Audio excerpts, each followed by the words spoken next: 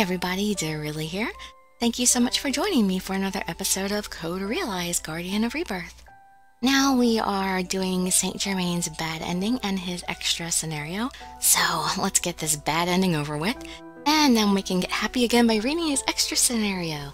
So you can just sit back, relax, and let me read you a story.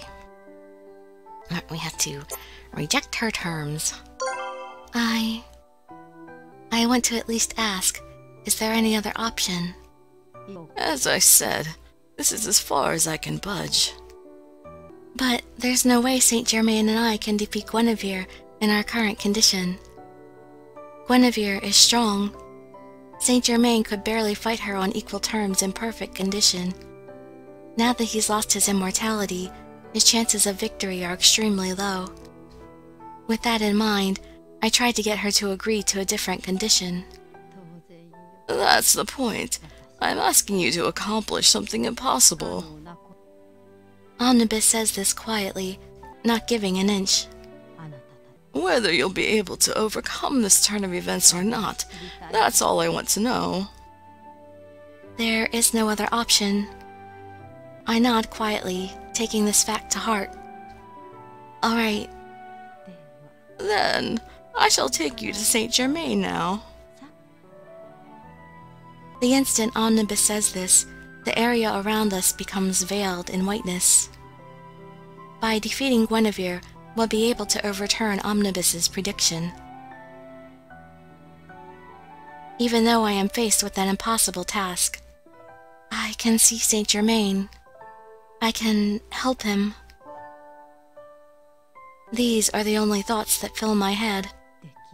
My hope is that you can prove that there exists a future other than what I can see. That would mean salvation for me as well. What am I doing? I'm sorry, I could have forwarded a lot of this. Oh well. Alright, so here is the part where things are different. The combatants have exchanged the greatest blows they could muster. Eventually, ever so slowly, Guinevere sways and falls to one side. Her armor makes a loud clatter as she crashes to the ground. She lies there, motionless. At first, I can only stare at her in shock, but gradually, relief begins to emerge in my heart. Did he win? I look over at Saint Germain, and I finally notice that something is wrong. Saint Germain! What? Saint Germain collapses to the ground. I rush towards him, then cover my mouth in horror as soon as I see his body. It can't be. He is not merely wounded, an enormous gash has been hideously carved into his side. No matter how I look at it, it's clear that he will not survive this. But, even in this condition, he looks at me with a smile. Looks like this is the end of the road for me. I don't know what to say in response, and my lips tremble. I have one last favor to ask you. Will you smile for me? I take a breath, then wipe away my tears. I don't know if I can smile, but if that's what Saint Germain wants, is this good? Am I smiling enough? Yes. It's wonderful. I love you and your smile. Those are Saint Germain's last words. Saint Germain. He doesn't respond. I want to keep smiling, but it's become difficult. I can't bear this. Saint Germain. The words tumble from my quivering lips, out of my control. There's no point in anything if you're not alive. There's no point if you're not with me. Unable to contain my emotion, I embrace him as tightly as I can. Maybe if I do this, I can stop his body from turning cold.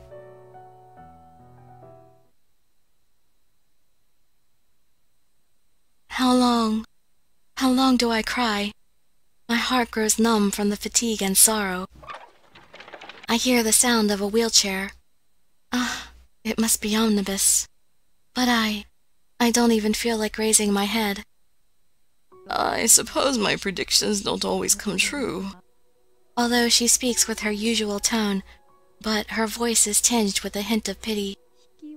It looks like a draw, but the two of you did most assuredly defeat Guinevere. It's no use now. Saint Germain has died, leaving me with little reason to live. I continue to embrace him as I look up at Omnibus. Her eyes are filled with kindness, making it impossible to hate her. I'll hate her for you. Omnibus. After some silence, the words that escape me are as heavy as lead. You know everything, don't you? Then there's one thing I want to know. I'm a monster and a doll, but if I die, will I be able to go to the same place as Saint Germain? Omnibus stares at me for some time, then slowly replies, Yes, I'm sure of it.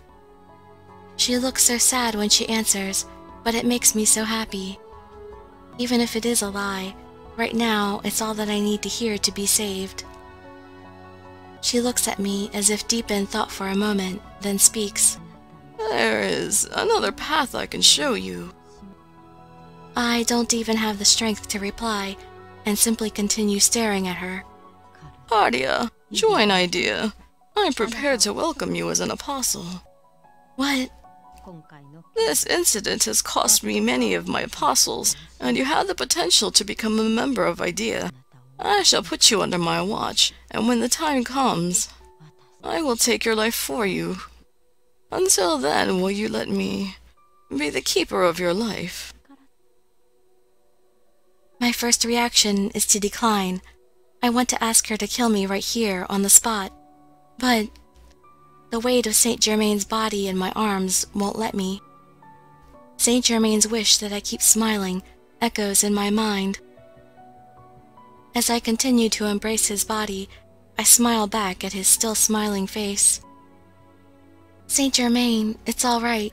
I won't do anything to make you sad. After a moment of silence, I look up at Omnibus again.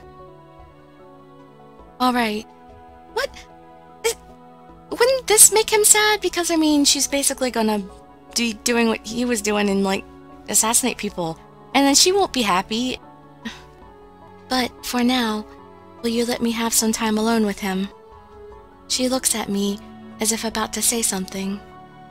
But she decides not to reply. She nods, then appears to say something to Guinevere's body nearby. Then she leaves. Nothing remains but silence. I embrace him even more tightly. Saint Germain, there's so much I want to tell you.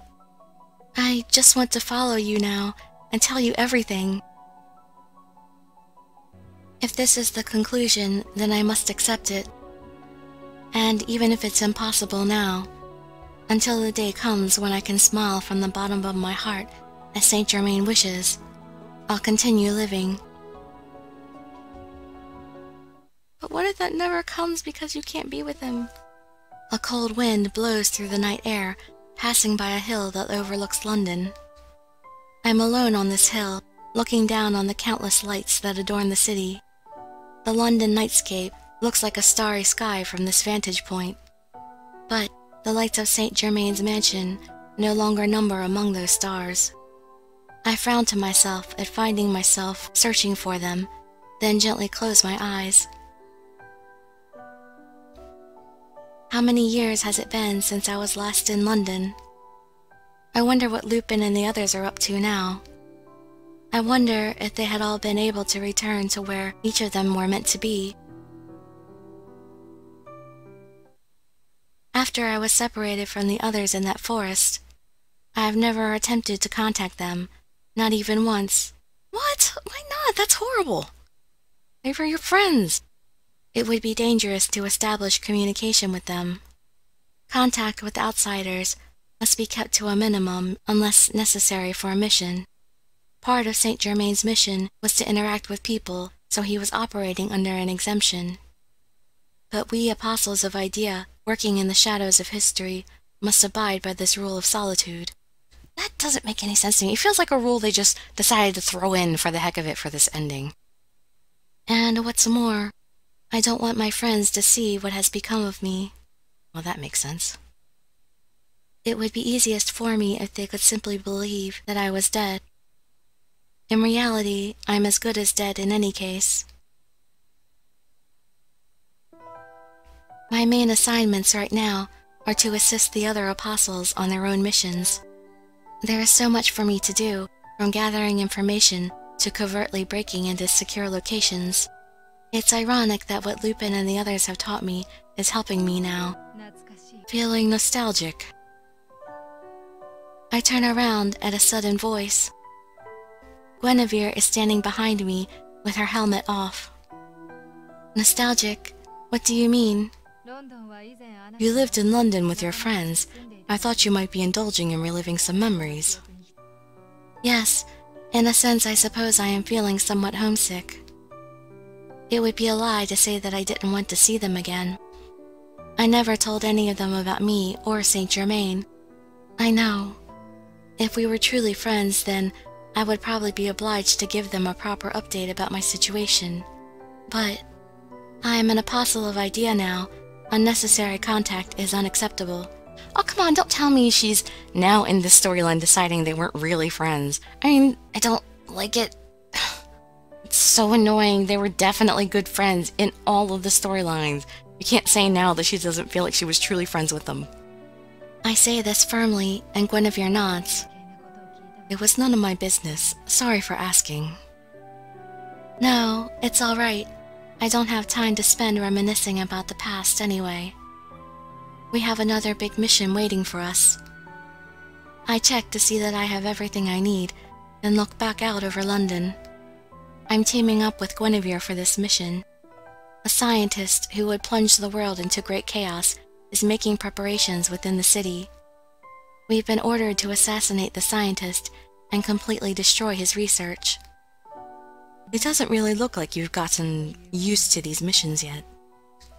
You're right, there's still a lot weighing on my mind. But I think I need to become accustomed to this new way of life.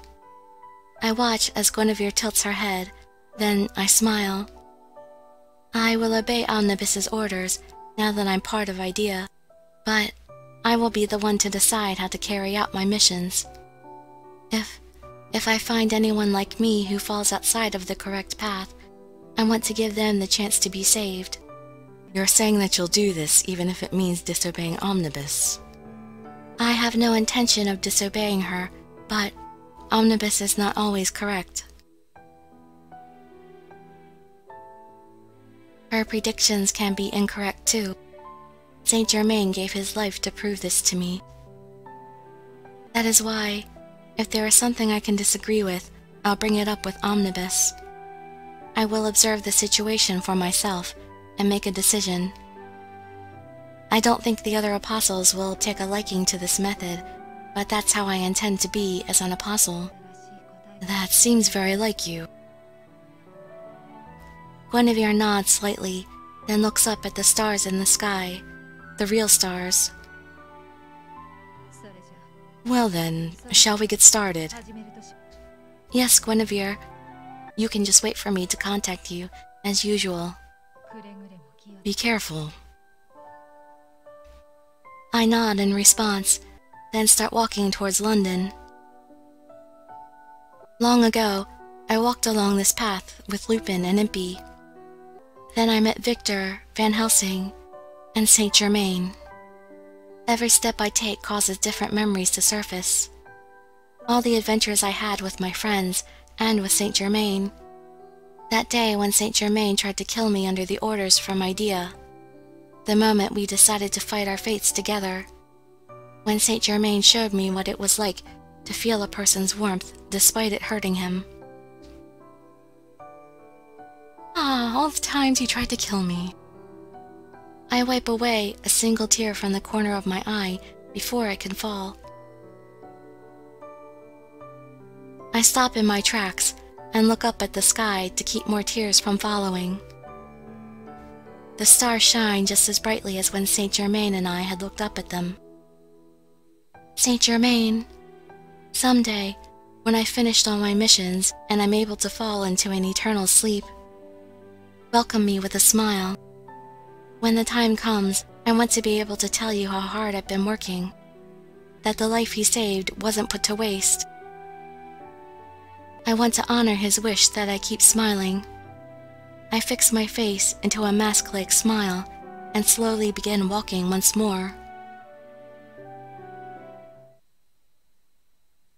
That's not what he would have wanted for you. He wouldn't want you to go around with a fake smile. He wants you to actually be happy. I think her joining idea was really stupid.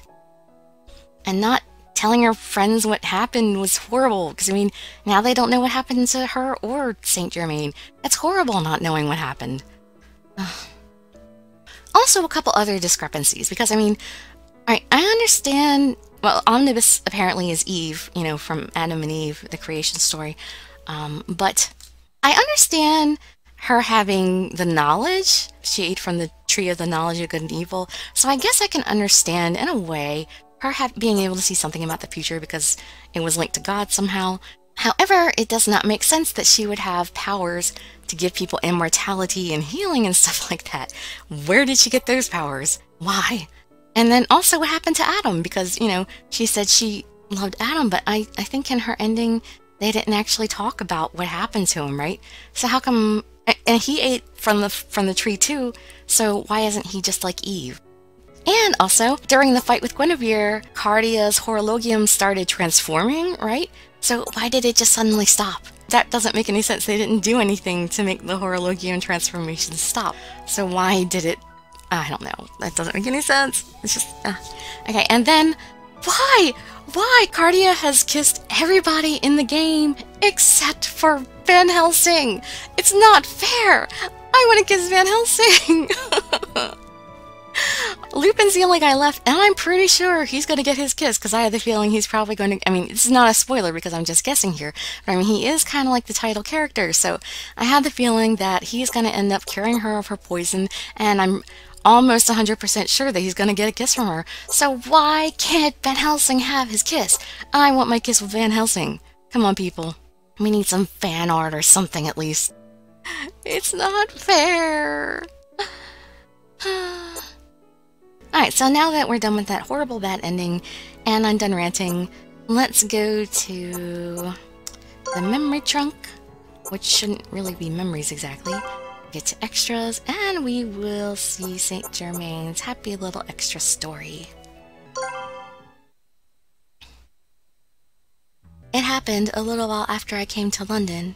Wait, so this is before they got together then? Oh, I want it to be after the end of the game. I'm heading over to Saint Germain's room, finding comfort in the sunlight shining into the hall. I'd been in the dining hall earlier, planning to eat lunch, but Saint Germain was nowhere to be seen.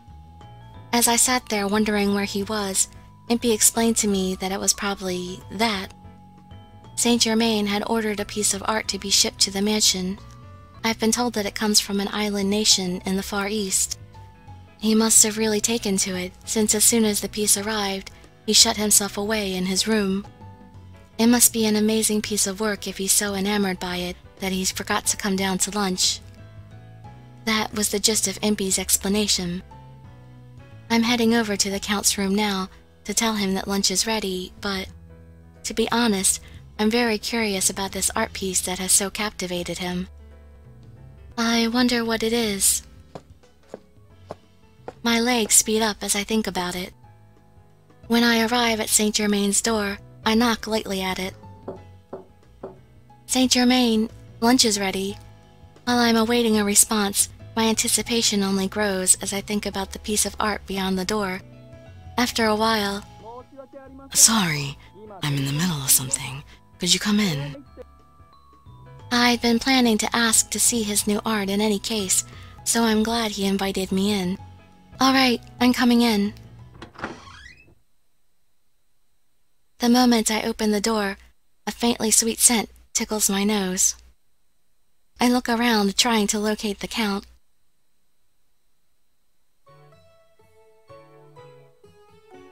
Ooh.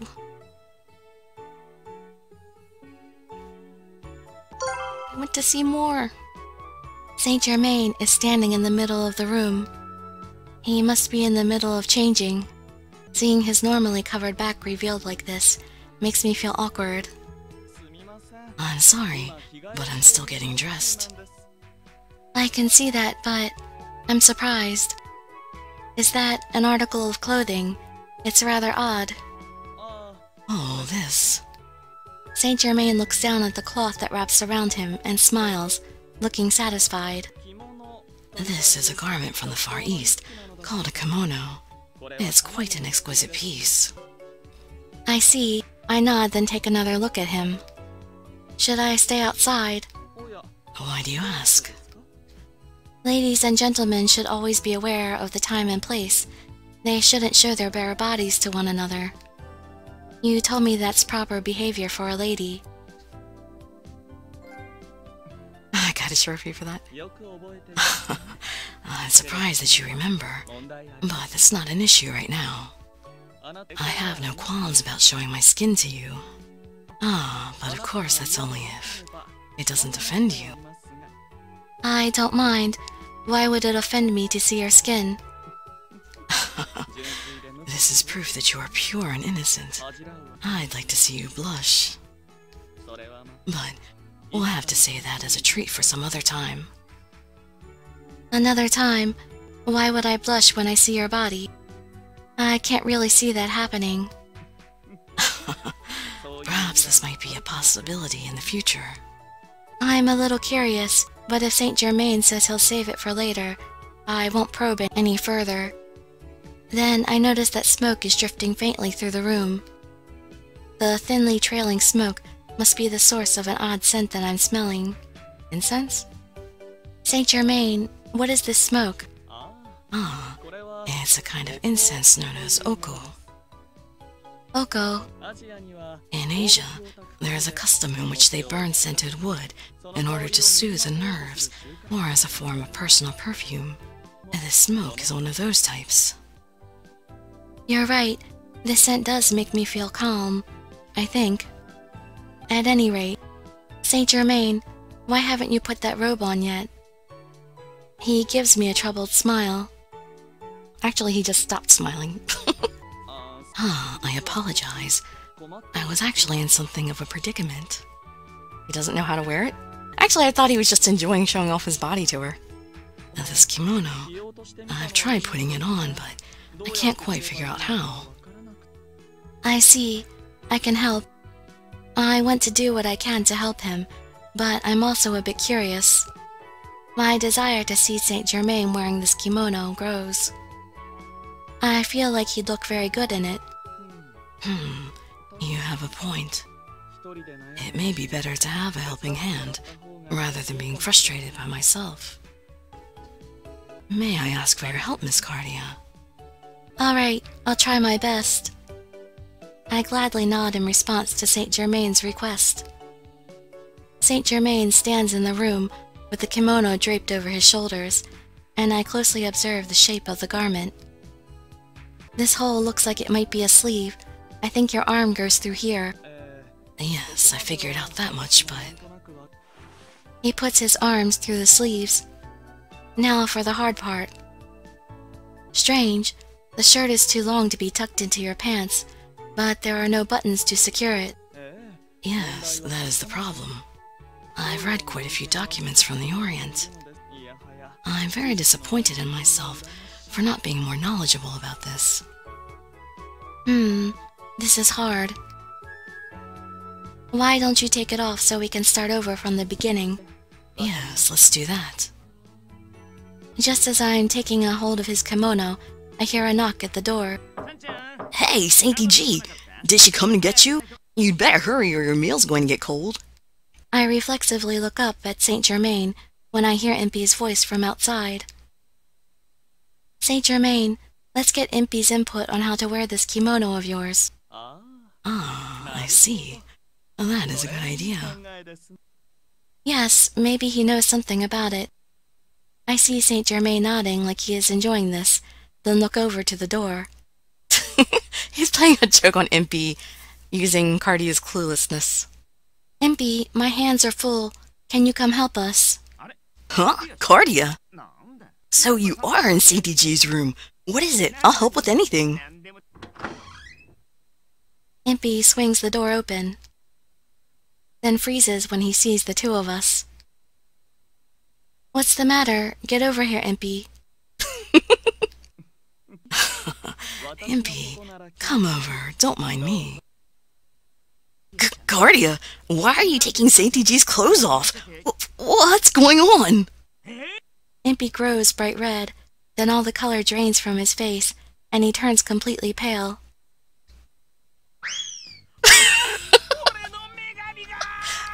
My goddess! Huh? Impy, why'd he run away like that? Did he think he was being invited into a threesome? I wonder why as well. Saint Germain just smiles his best smile. Oh, I love it. You little sadist. Oh man, that was so short. And he wasn't naked enough. Everybody else showed more skin than you, Saint Germain. All I got to see was his back, and it still had clothes on it. We just got to see his naked shoulders, that was all. I guess that is more than he usually shows in his normal outfit, though, so... But I love his normal outfit. He is the best... He has my favorite outfit out of everybody in this game.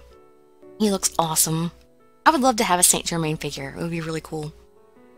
Alright, so with Saint Germain being officially done, that's all for the side guys, and like I said, Lupin has been unlocked, and so next episode will be the beginning of Lupin's route, and I know lots of you have been looking forward to him. A lot of people asked me to do Lupin next, even from the very beginning, but I kept saying, you know, I couldn't play Lupin until you unlock him after playing everybody else, but now it's finally time. Sorry for the wait, and we'll get started with him tomorrow morning. So I hope to see you there or in some of my other future videos, and I'd be so grateful for any likes, comments, subscriptions, or shares with your friends to show some support. Thank you so much for joining me, and I wish you all health, happiness, and safety. Dirili signing out. Bye-bye, everybody.